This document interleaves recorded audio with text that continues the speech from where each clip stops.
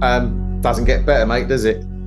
We just keep having these monumental moments on the Electronic Cafe. And, you know, when we sat in my lounge 3.5 years ago, someone walked up and said, yeah, you're going to meet Martin Ware, Neil Hoff, Andy McCluskey and many others. Oh, and Vince Clarke. We would have thought they need locking up. But I mean, Vince Clarke is a true synthpop royalty. You know, Depeche Mode, Yazoo, Erasure. I mean, it's fair to say that we've spoken to a lot of people over the last few years, and me and you were both nervous before this one. You've got to admit that. Oh, 100%. Yeah. And thankfully, like everyone else we've met, we needn't be, because Vince was just so accommodating. He's quite dry, but in a nice way, I think. You know, he's obviously incredibly intelligent. And I thought it was brilliant, absolutely brilliant. I mean, the thing is, his solo album is amazing. You know, I'm not just saying that because, you know, when you read the premise of like the solo album, he set himself parameters. It was only going to be using one note, and it was only going to be using Eurorack. You could think, oh, it could be self-indulgent, or it could be, you know, not the type of electronic album that we would listen to. But I genuinely love it. It's a remarkable piece of work. I think you nailed it just then. Like when you hear, oh, it's one note, it's drone, you think, but the texture and sounds that he gets from one note on each track is incredible.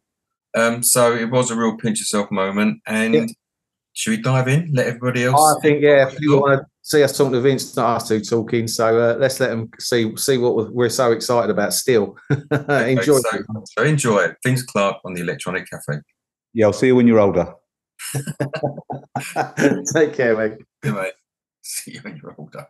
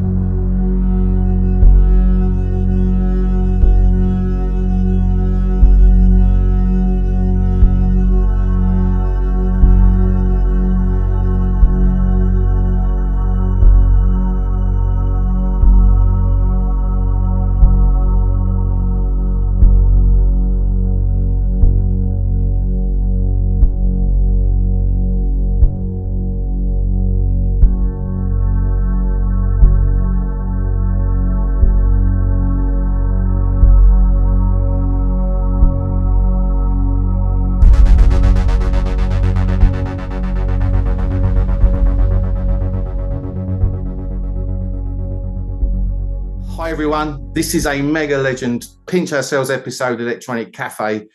We're delighted to meet one of our biggest music heroes, Mr. Vince Clarke. Welcome to Electronic Cafe, my friend. Congrats on Songs of Silence. We cannot stop playing it, and genuinely cannot stop playing it.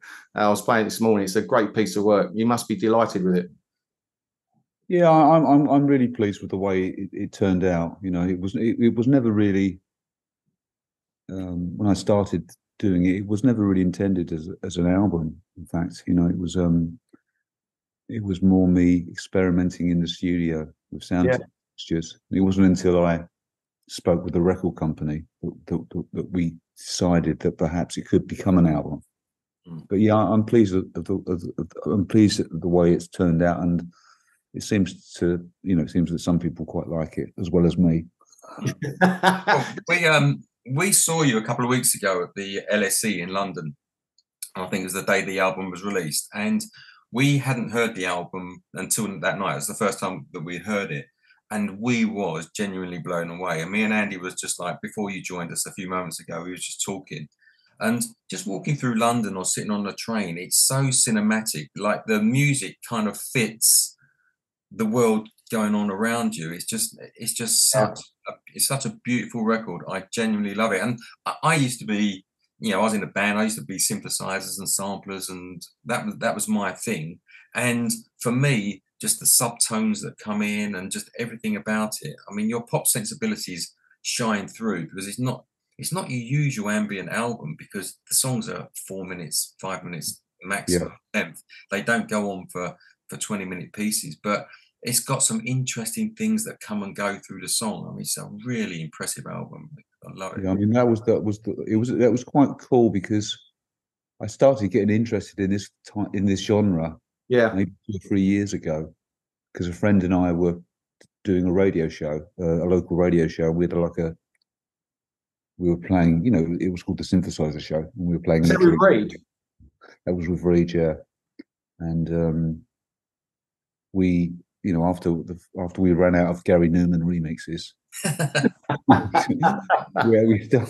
we had to I started looking into new electronic music, and I definitely noticed that with electronic ambient experimental music, things have really changed and moved on. Yeah.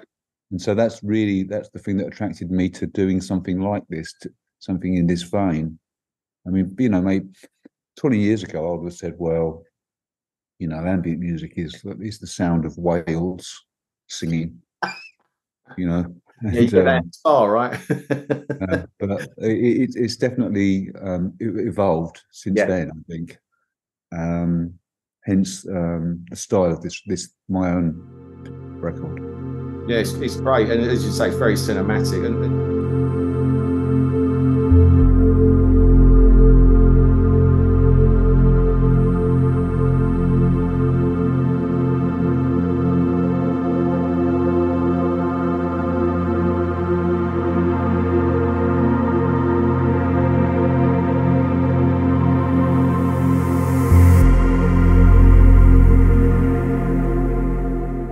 I think was it Daniel Miller that sort of, because I think when we saw you talking to Rough Trade, it's kind of him that convinced you as well as a few other people to release it as an album, right? Yeah, as I say, I wasn't intending it to be an album. It was for my own sanity making it, and I speak to Daniel regularly, and he just said, "What are you up to?" And I said, "Oh, I've been messing about with this and that," and he said, "Send me some stuff," and then he got back to me and said, "Maybe we could make it into a record." As Mark said, it's very textured and layered, and I love that track. With Caroline Joy, the opera singer. How did you find her? Because when when we saw you and she came on and we heard it, I was like, wow. So is it something you knew from the past? You happened to find? I mean, how did that collaboration happen? Well, it was interesting. I mean, making these tracks took me a long, long time. I had to, I was listening it doesn't really make much sense, but I was listening really hard. And on that particular track, which is called Passage, I created the track, and then I just had this idea of something organic to be on top of what I'd created already. And I'd been listening to a little bit of opera. I mean, I'm not a huge opera fan or anything, but I'd been listening to a little bit, and I thought maybe I could fit that kind of operatic tone onto this track, and it just seemed to work, But I almost heard it not in my dreams exactly, but I could feel it that it would work, and it kind of. Yeah, she really cut through the room when she started out and started singing on your track. I was like, as Mark, I was just like, wow, we're just absolutely fantastic.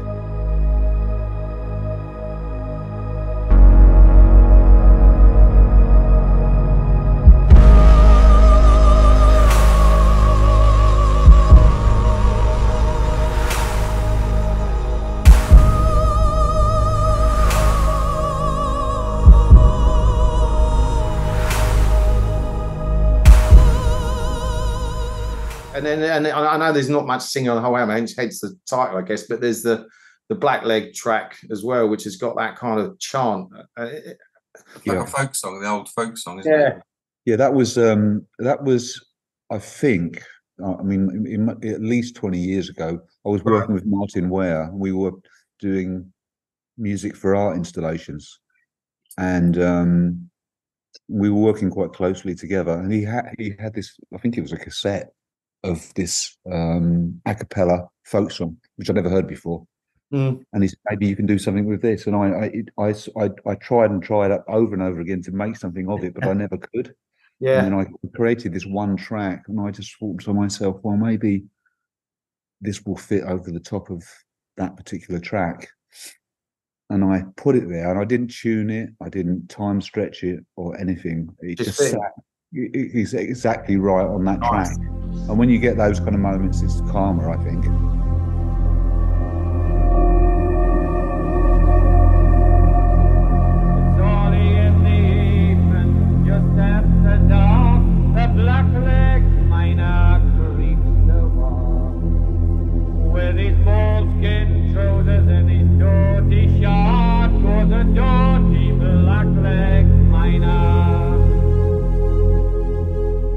You set yourself some quite tough parameters when you was recording the album. You set yourself, firstly, sounds generated would be solely from the Eurorack system. Yeah. And secondly, the tracks would be based around one note. Why did you set those parameters, or did you set those parameters to kind of contain you? Because I mean, modular synthesis is something you can get carried away with. I think both reasons, really. You know, I mean, you know, my studio's like a toy shop, and if you don't set yourself limits, you know, then you're never going to finish anything. Yeah. So, and I liked it. You know, I always wondered about this type of music, how people kept it interesting. Yeah. And then I started thinking it more in terms of pop music, really. So rather than relying on the traditional, you know, verse, bridge, chorus arrangement, it was more about certain points in the track. An event would happen, either an event or a change or an evolution would happen, or a certain type of modulation would happen, and that hopefully would then keep the listener interested throughout the length of the track. So, and I didn't want to rely on chord changes to do that. It was a kind of it was a challenge, you know. Yeah, I bet. Yeah. I've toyed with getting into modular synthesis, like, you know, I used to play synthesizers, but it's a rabbit hole that I've always thought I've pulled back from, because I just thought it's going to lead me somewhere that's going to be obsessive. Eurorack, did you teach yourself how to use it? I mean, it's quite a complicated piece of kit. I mean, how did you get into that Eurorack system? Yeah, I mean, I had a few bits of modular Eurorack gear sitting in my studio, and I never really got into it. I never really used it much. Right. And when COVID happened, and I had this, you know, myself and lots of other people had lots of time. That's when I decided that I would actually work out how to use this stuff. So, you know, instead of watching Netflix movies, I would watch tutorials on oscillator modules from Pittsburgh. Wow. Well, I'm glad you did, mate, because he's brilliant.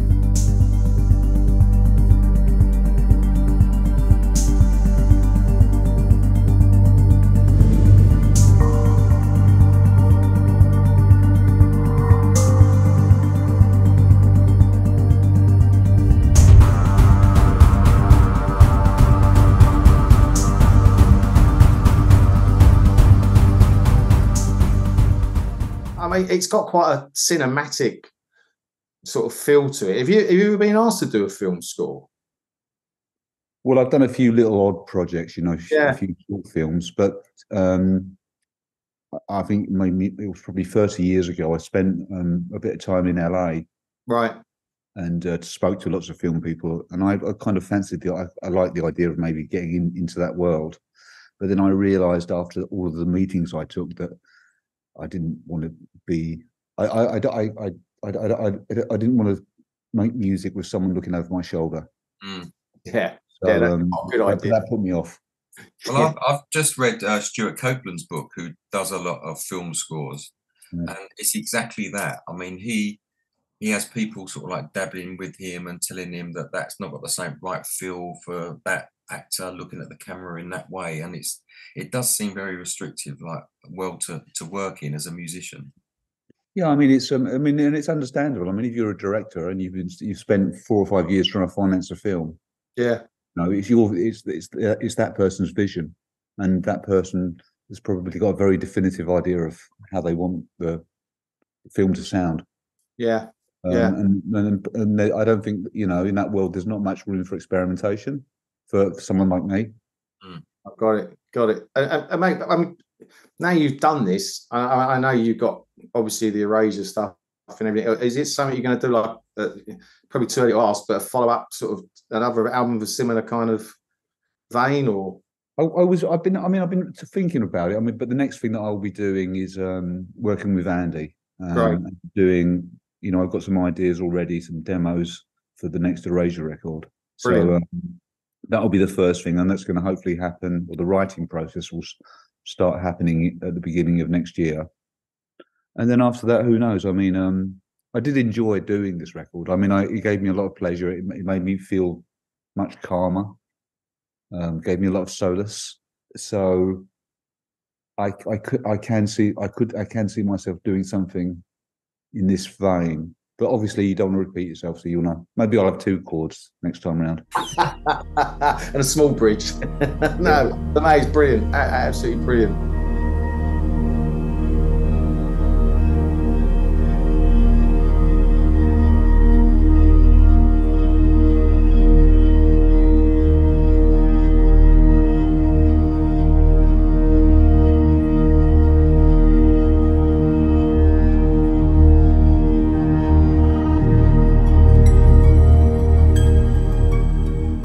I mean, I know Mark was talking about modular synths. When we spoke to Martin Ware, he said that it was you that bought him a Roland system replacement, Roland 100 or something. Is that 100? Right? Yeah, that's right. I mean, Martin, we were working with Martin for one of the Erasure records. He was producing one of our records, and it was the first time I'd gotten to know Martin, and I was like a huge fan of Human League, you know. So most of our time was spent me asking questions about, well, how did you get that sound? How did you do that? You know, how did you come up with that idea?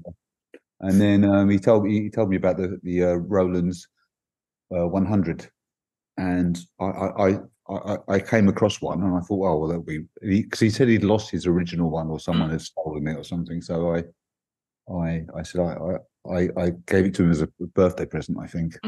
He said it was the best present he's ever had. He said there's a knock at the door, and there's all these boxes being delivered, and he couldn't believe it.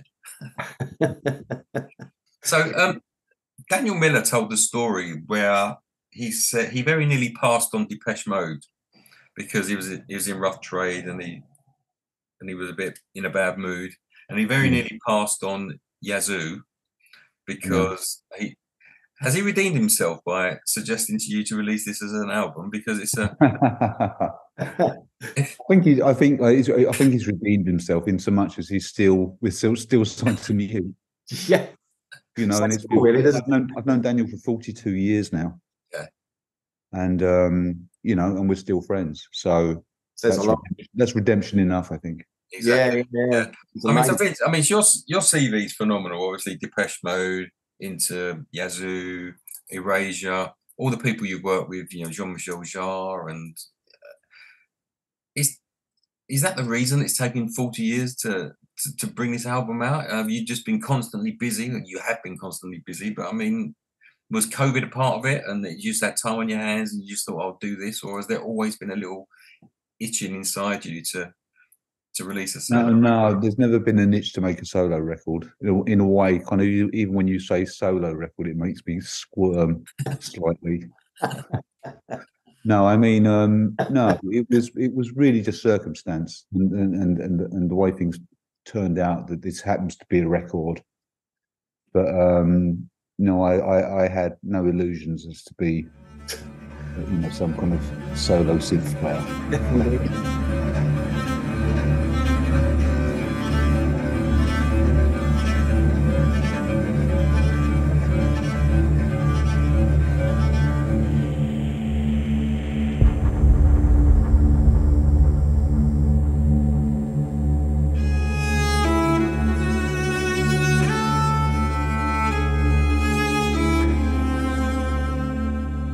One of the things we kind of ask our guests, because when Mark and I talk about new bands and also trying to promote new music, is there anyone new right now or you've listened to the last few months has made your ears stand up and go, oh, they're quite good, or anyone you're digging right now that we can tell our listeners and viewers about? Because we love sharing it. It'd be great to hear from you if there's anything that you're loving. Well, to be honest, I mean, as I said when we were doing the radio show, we were listening to so much more music, much more music than I had done for years, you know.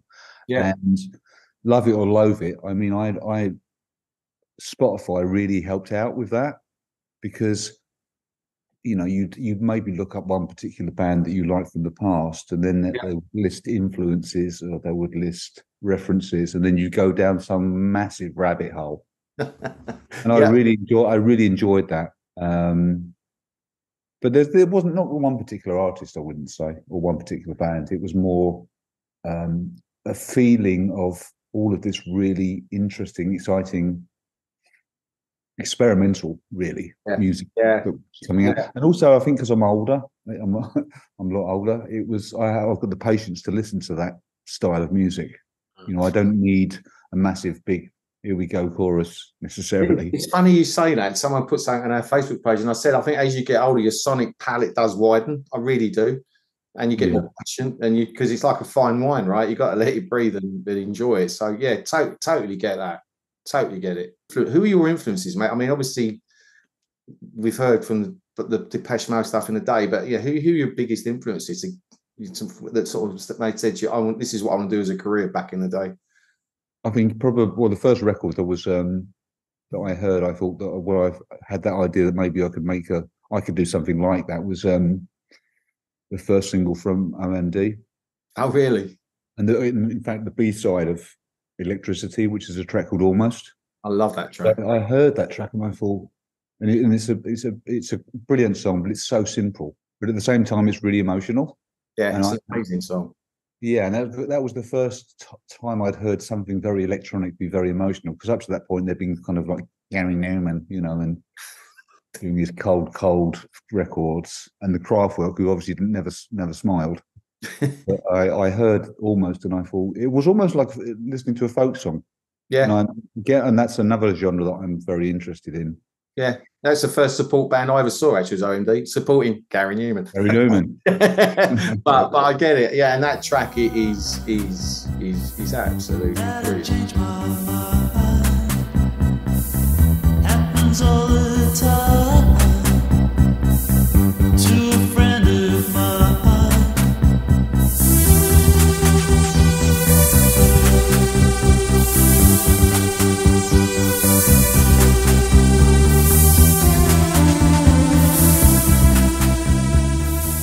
Spoke to Andy McCluskey a few weeks ago about the new Bauhaus Staircase album, and he was good fun to chat to. Hey, he was hilarious. Yeah, he's in great form, really good form. So Vince, what would be your desert island disc? Well, one, you mean? You'll just get the one record. Yeah, I know it's really tough, and we always get it wrong because I've got always get it wrong. It doesn't necessarily have to be one. I mean, you can take a few. I don't know. Probably. You won't know this one, I don't think, but there's a record called Songbook by Paul Simon. Yeah. And it's recorded, isn't it? It's all acoustic guitar. There's no drums, no band, no bass, no nothing. It's just acoustic guitar and singing. And it was a prelude to the Sounds of Silence album, which he then recorded with Art Garfunkel. But all of the songs are killer on that thing. And obviously, if I had that as a desert island disc, I'd need to have my acoustic guitar with me so that I could join in. Yeah. See, I've never really guessed that. But it's a great shout. Really good shout. Really good shout. A fortress steep and mighty, that none may penetrate. I have no need of friendship. Friendship causes pain. It's laughter and it's loving I disdain. I am a rock. I am an island. I know you mentioned about the Erasure album you got with Andy again, but I know the sort of Martin stuff you did with Martin, the VCMG stuff, that was quite cool as well. Is there any? I mean, I'm trying to going to be really busy as it is, but is there an opportunity for that to happen again as well further down the line, or some new stuff? I'd like to do it. I mean, that was really good fun to do. You know, yeah, I just happened to catch Martin at the right. I mean, I'm fairly busy, but he's really busy. So it just happened. I happened to catch him at a downtime, and he was you know, able to spend some time making and collaborating on that record. Yeah. And it was a good. That was a process of he and I exchanging files over the internet. You know, we didn't get together until the very end. Yeah. But it was super enjoyable, and I'm a huge fan. I think Martin's a genius. So obviously, you know, if an opportunity arises and I can work with him again, then I'll snap it up. That's it.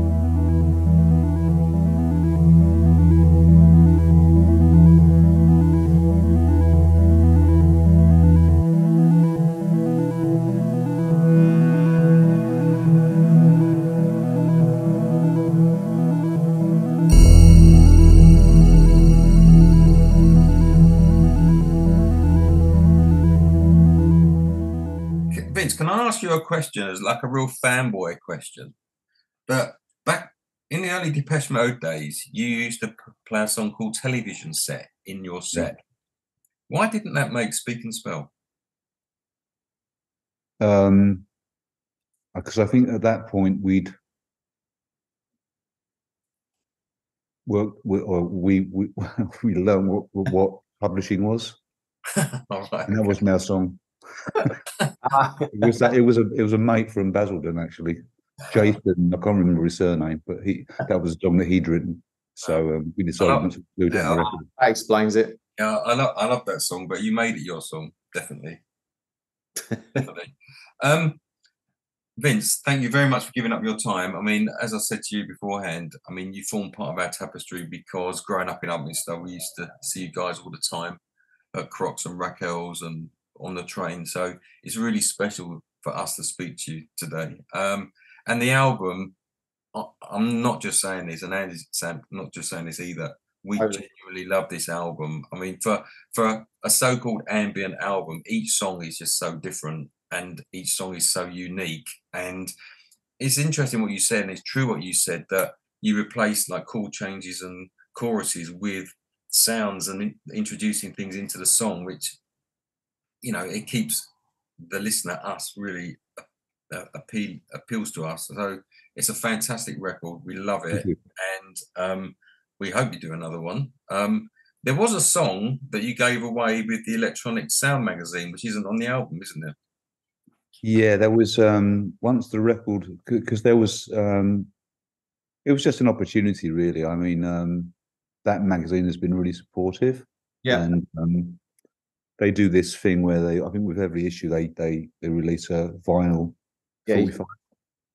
So they just asked if I had a track, and because there were many more tracks other than the album. When I was putting this stuff together, I kind of chose what I thought were the best 10, but there were other tracks, so I finished one of the other tracks, and that became this 45 for that magazine. Yeah, nice. And yeah, you're still doing a lot of remixes, mate, because I know you did one for our friends and your Tiny Magnetic Pets, which was fantastic. Are you still getting a ton of? I'm sure you're getting a ton of requests, but you've got to find the time. But you're still doing quite a few. Yeah. Actually, I'm working on one now. I won't tell you. Cool. You'd have to kill me if you told me. Maybe I love what you did with that Tiny Magnetic Pet track. That was absolutely fantastic, really fantastic. But as Mark said, mate, really appreciate your time. Thank you very much. I appreciate it. Thank you for your time. It's been an honour for us to speak to you, and we love the album, and yeah, we'd love to speak to you again at some point. Thanks a lot. Thanks, Vince. Right. Take care, buddy. Yeah, I'll see you when you're older. Take care, mate. Yeah, mate. See you when you're older.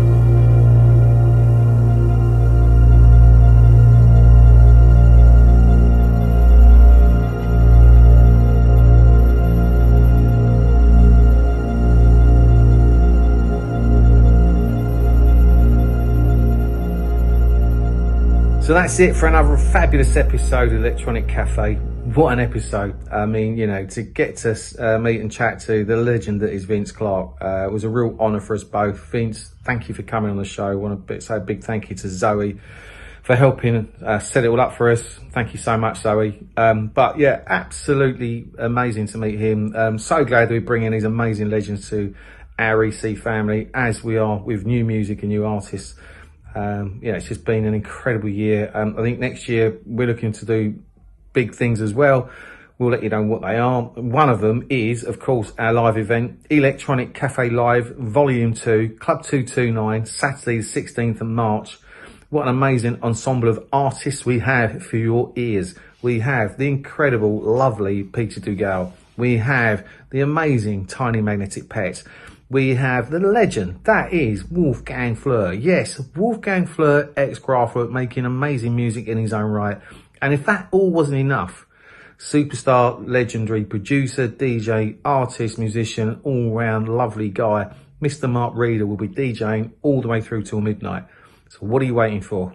Get your tickets while you can. It's going to be amazing. That's it for now. We'll see you all in the next episode of the Electronic Cafe.